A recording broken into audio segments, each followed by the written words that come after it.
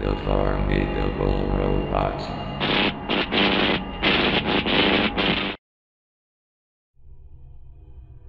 I remember the days when I was into Plants vs. Zombies.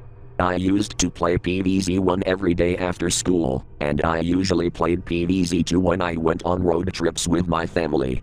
Nowadays, however, I've been straying further from PvZ's community after I stumbled upon a strange modified version of the game, which I found while searching ROM hacks on GameJolt. The mod itself looked very out of the ordinary. The title alone, Graygarden, pretty much summarized what game I was about to download on my computer. There was only one user who made this comment on the mod's page. What the fuck is this? I've been asking myself the same question.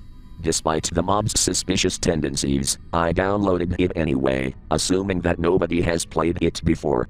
When I opened the zip file, the mod was in a folder named Plants with a Z or Z. The application's icon, instead of showing a zombie's hand holding a flower, instead depicted a monochrome pea shooter that looked like it was rotting. Upon opening the application, the game appeared almost entirely normal, except for a few obvious differences. The title screen featured a poorly made logo that was plastered onto the Plants vs. Zombies text that appeared in the base game. The gravestone on the menu screen only had one button that read, Play Game. When I clicked on it, the maniacal laughter sound effect that played when the zombie's hand shows up is missing. It was weird, but who knows? Maybe some sound effects for the game were corrupted upon downloading the mod from GameJolt. When playing the game, I noticed something off about the plants. They either had different facial expressions, or no facial expressions at all. As for the zombies, they were strangely overloaded, and they ended up eating most of my pea shooters. After a bit of frustration while trying to finish the third level, I hacked into the game's code and fixed the bugs I was having problems with. This allowed me to continue playing the game normally.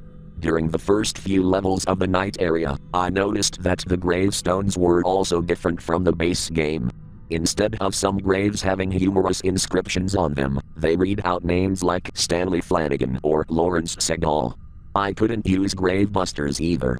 Placing one on a grave would cause a message to pop up, reading, "No." Despite many oddities that I encountered, I kept progressing through the game, until I reached the last level of the fog area.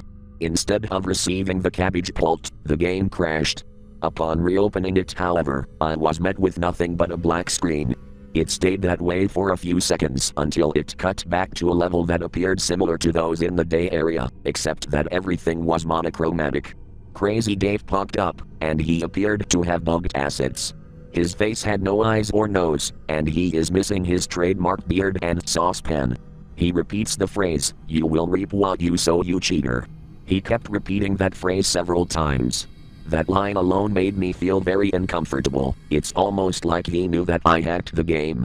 Upon starting the level, there were strangely no zombies present on the other side of the lawn. That was until after I chose my plants.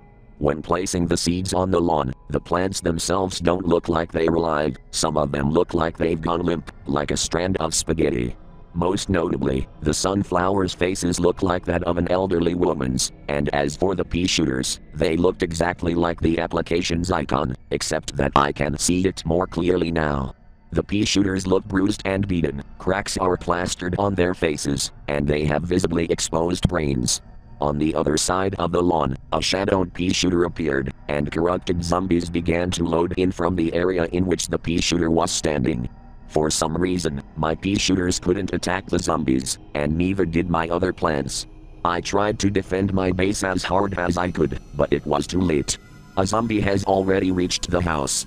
I heard the crunching noise from the zombie, which caused a screamer to pop up on my screen, showing a warped and distorted human face moving up and down, instead of the usual "the zombies ate your brains" message.